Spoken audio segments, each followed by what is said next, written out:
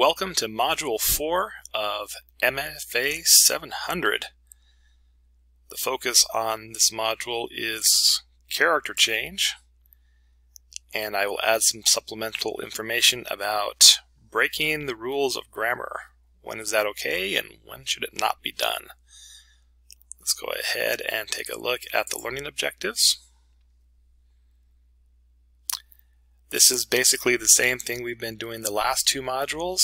We have some discussions that are optional, and if it's your turn to submit your thesis, then that's what you're going to do. Moving on to the module at a glance.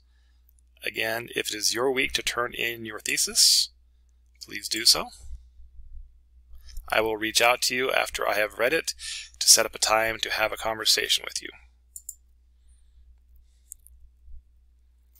For the readings and resources, we are looking at Chapter 11, where Lisa Cron describes how to build a blueprint for your novel.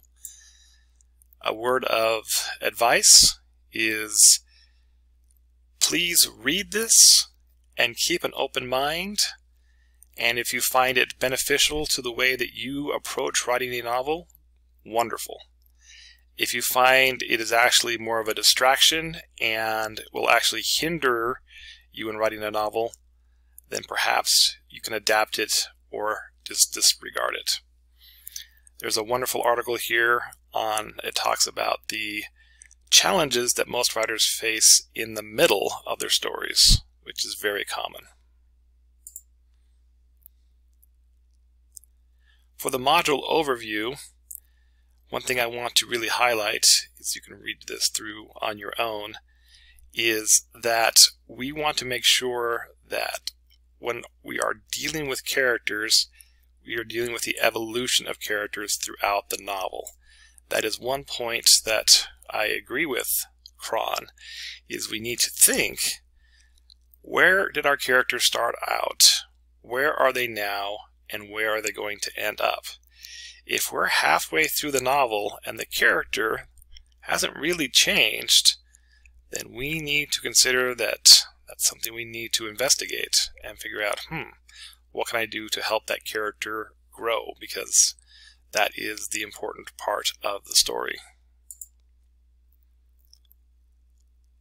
Before you get started, I will have a video resource that talks about the grammar rules and writing rules that we can break when it comes to creative writing, some ideas and some ones that we should not break.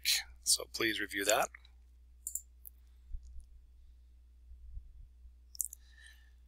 As a friendly reminder, I encourage you to use the open workshop to network with your peers on your writing. Keep in mind that I will be digesting the work that is submitted for the week as far as the thesis. And so I really try to wrap my head around those particular stories, so I am not usually very involved in this. This is more for peers. If it is your turn to submit a thesis, we will get to that in just a moment. But first, let's look at 4-3.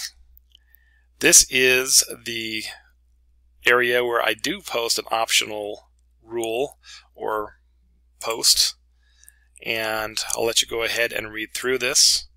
Something to think about. Again, it deals with breaking grammar rules. When is it okay? When is it not okay? And stuff like that. Again, that ties in directly with the supplemental video which I will be providing for this module. If it's your turn to submit thesis part 1, make sure you click on submitting the assignment. Once you have submitted it, I will go ahead and start reading it. I will contact you via email when I have finished it, and we can set up a time to chat. When I am recording this video right now, I have had this opportunity to speak with 3 of the students where we did the Zoom conference, and I felt personally that it was very helpful. I thought that we both benefited from it, and it was a wonderful experience. So I thank those who've already done that, and I look forward to speaking with those that are coming up. And that's when we get to Module 5 next. Now, before we tune out here, Module 5, we talk about honing your pitch. So one thing that I've mentioned to a few of the writers that I've worked with thus far is ask them a question: what is the premise of your book?